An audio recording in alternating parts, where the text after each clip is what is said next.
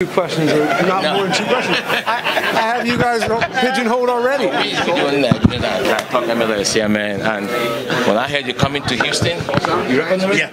When I heard you coming to Houston, I was excited. Nice, thank you. Looking at your track record in DC and in soccer in general, even your playing days and your experience on the off and off the pitch. How will that be important in you to inculcating that culture you want to bring to Houston Dynamo?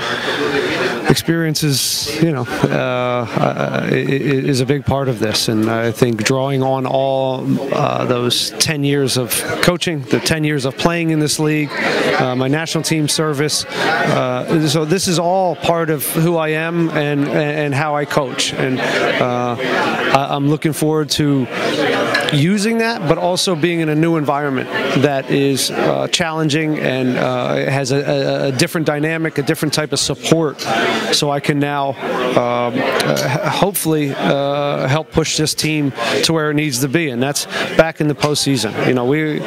The seasons, that's a real line of success and not success in this league, and we got to get on the right side of that line at the end of this season so we can play for a trophy. What would you say is a major issue with this team that you're going to tackle headlong?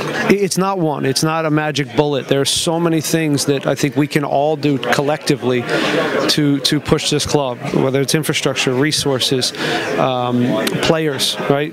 Being really clear in our game model, having the right game model, having the right mentality. So all these little things we're going to try to work on. It's going to take time. You don't just snap your fingers and it happens.